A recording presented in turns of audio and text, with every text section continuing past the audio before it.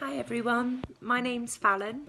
I live in Jersey and I have learnt TM meditation when I was pregnant with my second child because I felt like I needed that extra energy with having a young 3.5-year-old and being pregnant whilst working for vulnerable people that need me to be at my best form.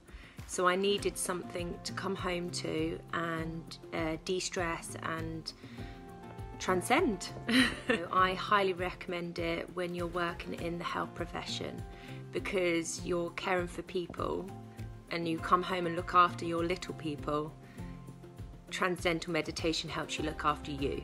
So you're the number one that makes everything work together. So I highly recommend it, especially in this uncertain time with the coronavirus. So transcend.